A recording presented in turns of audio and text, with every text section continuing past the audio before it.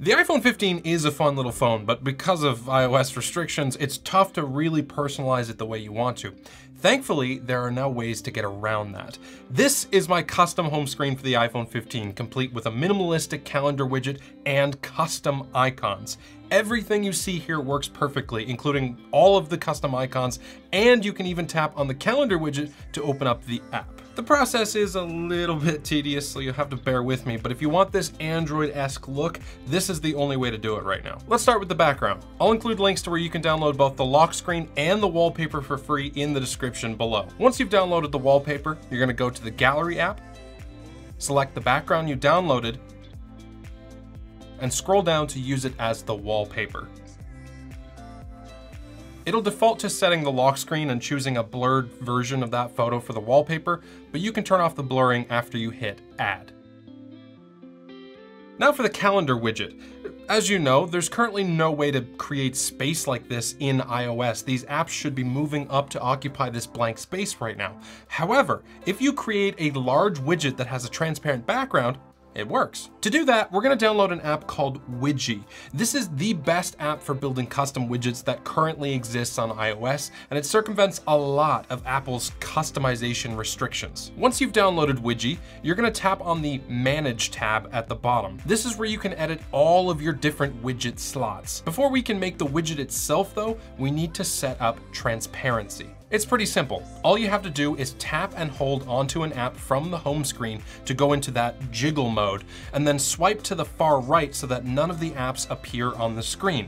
Then take a screenshot and head back into Widgy. Once you upload that screenshot into the Widgy app, transparency will be fully set up. You can also do this with a dark mode wallpaper too if you want. Now it's time to actually add the custom widget. To make things as easy as possible, I've included a URL in the description of this video that will link directly to this custom widget, so you don't have to build anything yourself. All you have to do is copy that URL, then head back into the Widgy app and tap on the Create tab at the bottom. Hit the Import button, and then tap URL or JSON. Paste the URL into the text box that'll pop up, and it'll bring you directly to this custom widget. That widget is now imported, so all you have to do is add it to one of your slots. Tap on the Manage tab at the bottom of the screen, then scroll down to the Large Widgy slots until you see large number 1, and then tap on it. You should now see the custom widget we imported, so tap on that and select the placement of where that widget will go on the home screen. This widget might require some access to permissions to work properly, but after you fix those, you should be good to go. All you have to do then is go into your home screen, go into that jiggle mode again, tap on the plus in the top left-hand corner, scroll down until you see Widgy at the bottom, and then add the Widgy large number 1 widget from the widgets list. Boom, custom widget complete. Okay, now it's time to get those custom icons sorted. As you can see, each of these custom icons work perfectly. There's no lag and they open without any annoying pop-ups. But if you look closely, the app icon and a little check mark will appear in the dynamic island. That's because we're using Apple's built-in shortcuts app to create what are called bookmarks on the home screen. Because bookmarks allow you to choose a custom icon, we can get the illusion of a custom icon pack right on the home screen. Now, to do this, we're gonna need to access an icon pack. There are loads of free icon packs online that you can find and use for this, but I find that the premium icon packs are much higher quality, like this one. This icon pack that I'm using is actually from the Google Play Store. It's the Dove Dark Icon Pack. To get this exact icon pack, you'll need access to a device running Android, whether that be a tablet, a phone, or whatever.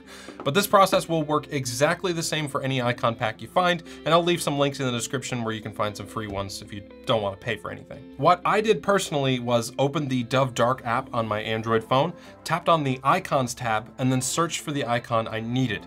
Once I found it, I can then tap the icon to enlarge, and then take a screenshot.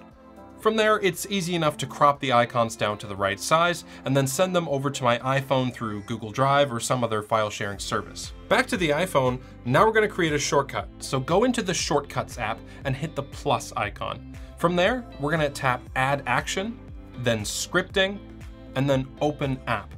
Choose the app you want to make the custom icon for by tapping on the app text, and then rename it from the drop-down menu. Then you have to upload your custom icon. To add the custom icon, hit the share button and then add to home screen. Tapping on the little icon next to the text box will let you choose the icon.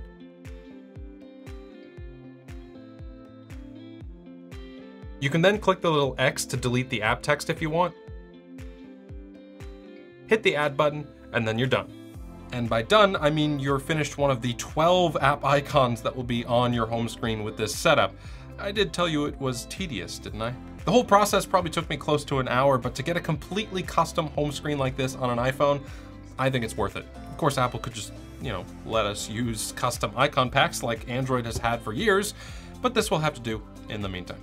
If this video was helpful at all, hit the subscribe button, it really helps me out. Thanks for watching, and as always, have a great day.